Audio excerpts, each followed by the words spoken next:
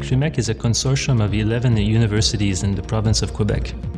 CLUMEQ is also part of the national HPC platform, so we will be serving researchers across Canada, especially those researchers that have needs for a high-performance cluster like the one we have.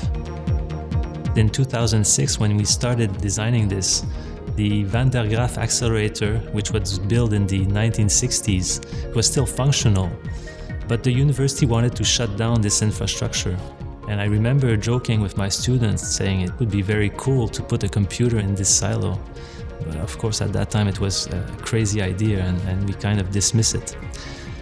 But later on, when we started drawing some concepts, we thought that to circumvent most of the classical problems that we find in conventional data center, we would need to build a round machine. And then this idea of a cylindrical machine came back. CLUMEQ silo totally blows up the paradigm of data center design. The silo by itself is the crack. There's just no crack in there. It's just the whole facility cools itself. So the silo is built over 3 floors. You basically have a sub-basement where you have all the cooling infrastructure, and then you have 3 levels of compute racks. By doing this design in a round fashion and centering the switches on the 2nd level right in the center, it was the only way you can actually wire it up to 75 racks within 10 meters length. There's no way you could have done that in a linear fashion, more typical data center design layout. The silo is also incorporating free air cooling. For most of the year, you're actually able to drive the outside air in using 6 giant fans, able to blow 30,000 CFMs each. That's a total of 180,000 CFMs air handling capacity. That's massive. And there's a whole space on top of the data center that can be used as a thermal buffer. So if the entire chill water loop goes down, the rack can still blow the hot air. It's just being straight blown outside. So the machine can keep running as long as it has electricity, but without a cooling system. On top of temperature sensors and humidity sensors, it's also incorporating differential pressure sensors. You always want your systems to have just the right amount of air at any time during their operation. And the whole system is like a whole ecosystem that breathes naturally and adapts to the compute infrastructure demand and cooling. What's really cool about the free cooling story in this facility is the fact that in winter, the coils that are used in the summer to cool the system are actually run in reverse with the hot water loop of the campus. And that heat is being sent to the nearby science building, therefore driving a PUE even lower, making it one of the most eco-friendly facilities in the world. Deploying such a machine is very complex, so you need to have experts. We chose Sun simply because they offered the highest performance cluster technology.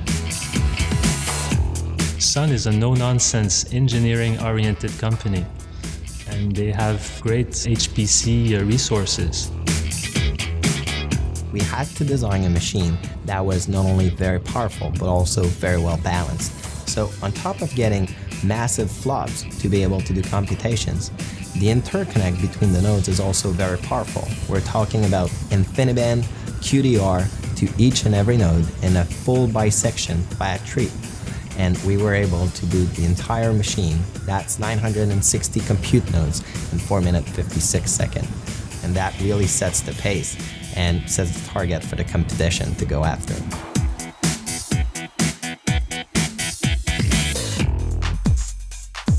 This is a one-of-a-kind system that will be able to run codes nobody else can run in Canada. And to some extent, it's already becoming the jewel of the crown of Compute Canada, and a whole lot of people are already lining up to be computing on this one. The future is very complicated because of things like changing climate and changing habitats. So to deal with that complexity, we have to build computer simulation models that start to get quite large and require a lot of computing power. So having the extra power of the supercomputing facility is essential. In a CFD lab like ours, we tackle different projects, all of them involving flow simulations. In most cases, though, we had to make the assumption of two-dimensionality for the flow field in order to be able to realize those simulations on our resources. With the CLUMEQ now, we intend to use the supercomputers to do three-dimensional simulations, and that should help us continue the development of this very promising technology. What is the relation between Atlas and CLUMEQ? The CLUMEQ machine will be a kind of instrument in analogy to a microscope, which will help us to make models, solve the models, and compare it with the real experiments, and then we will say, yes, okay, we understand what happened during the Big Bang or shortly afterwards. So far, we have worked very hard to implement this world-class infrastructure, but that's not the end of the project, it's only the beginning. The most important part of this project is developing expertise, and this is what we need to do for the future.